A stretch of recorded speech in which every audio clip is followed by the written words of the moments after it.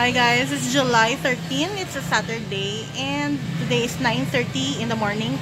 And I'm going to sa Calerial. I'm gonna buy Sophia a skin tone letters.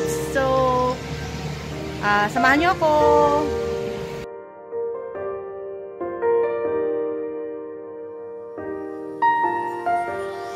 Hi guys, so we're currently here sa Calerial and supposed to be makadto ko sa Diamond but it's still closed kay 10 AM pa sila ma-open. So, diri na lang ko masulod sa Sambo Bazar and I'm gonna buy a skin tone na letters for Manang.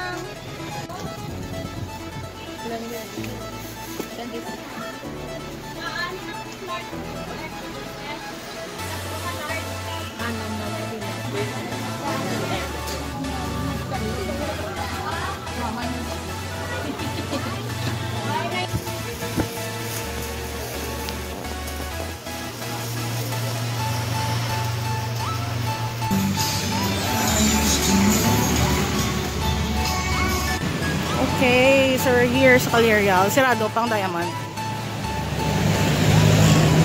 So I'm done here and I'm going back to school now. So, amo na siyang mga makita mo dito sa Calerial. So, kung gusto mo makadipid, dili ka bakal medyas, kamison, etc. etc. Rose Pharmacy. And lami ang building.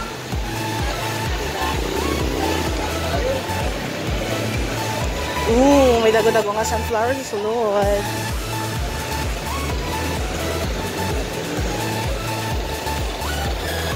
Actually, kauluya, mag-vlog dire no. Ay, dire sa Iloilo, wala ka may ka-vlog. But then, okay, kiber.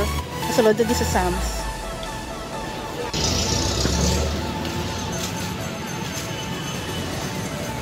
Selahan. Corona. Dahil naman nga branch. Actually guys, hindi sa Iloilo. So, damahuya ka din mag-vlog because not a lot of people vlog here. And magsulod ka sa shop, no? Damo, may kabantay. So, it's kinda hard to vlog inside. Kaya masitaan ka. Kaya not a lot of people ganit ka vlog dire. So, it's like something do ka awkward bro sulod sa baligyan. So anyways, I'm just trying my best. So masulod naman ko diyo Iloilo Central Shoe.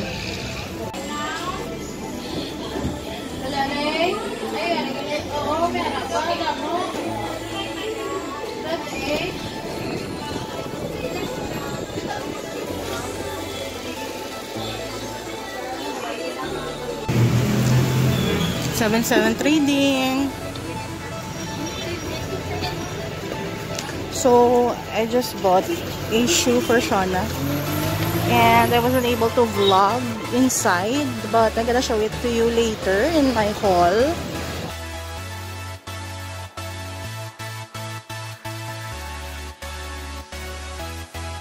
I'm going back na to fetch Manang and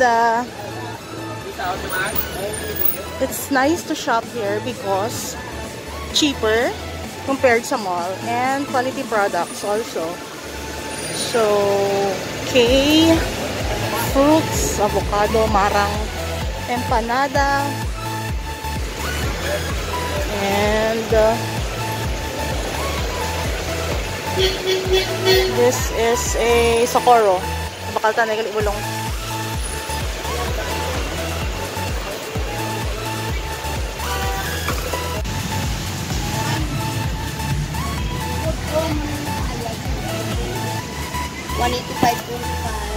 Like for expectorant. Kapag plema. Mayo man eh. Ano siya? Kung gani nga nakanto ba yung teknik siya. Sige be, kaya antihistamine. Man sa hindi ko na allergy. Ari na lang.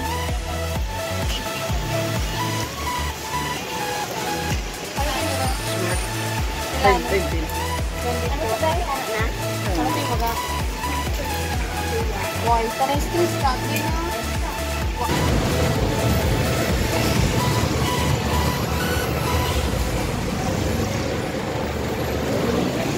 that is where I bought the earrings yesterday. Shop and Match. And in front is yung yung nag-open kahapon na Corona. Uniso / Mini Good Philippines. So, this is Ledesma Street.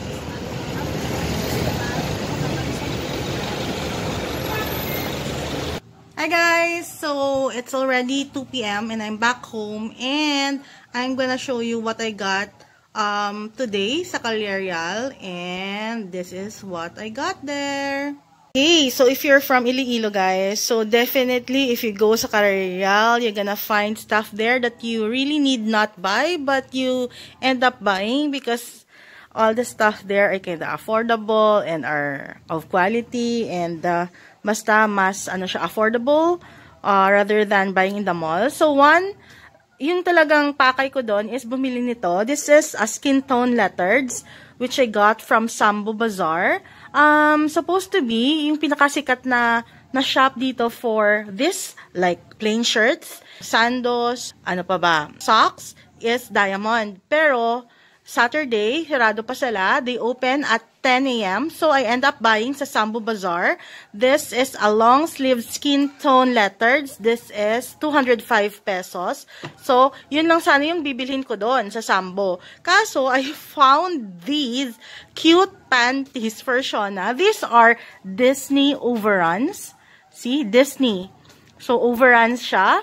So, you can find this in the department stores of SM and etc. Siguro, they import this also. So, this is only 26 pesos each. So, I bought her Elena of Avalor, Minnie Mouse, Ariel, Rapunzel, LOL, one of her favorite characters right now, and Belle. So, yon. If you buy this in the malls, definitely times 2 yung presyo na. So, yon. And also, pumunta ako dun sa Iloilo Central Shoe Emporium. And I got Shona new school shoes. So, these are only 340 pesos. So, kasi, since Shona is 4 years old and she's in kinder, they are taught in school to put on their shoes. So, yung shoes niya kasi is fit na sa kanya. And then, also, mahirap yun i-close. Kasi, parang may buckle dito. And then, you have to put the strap. And then, you have to fold it like this. And then, may velcro. So, nahihirapan siya. And it took her a while to put on her shoes every time. It takes her a while. So, I bought her new shoes. So, these are 340 pesos only. So, mas, mas easier to put on. So, velcro lang. So, put it on the strap and then, chanan, yun lang. So, yung dati kasi is mahirap siyang i-open at saka i-close. So, also, before ako sumakay ng jeep, meron sa Coral Drugstore doon, ay gusto ko silang bumili ng Vicks 44 na syrup, but they ran out. And the pharmacist there recommended this to me because I have like dry cough and then yung kumakati yung lalamunan ko. So, she recommended that I try this one. This is Glycor syrup. Na-sales stock ako ni Manang and I did buy this medicine. So, that is it for this vlog, guys. This is Bargain Finds here in Iloilo again. And see you on my next one. Bye!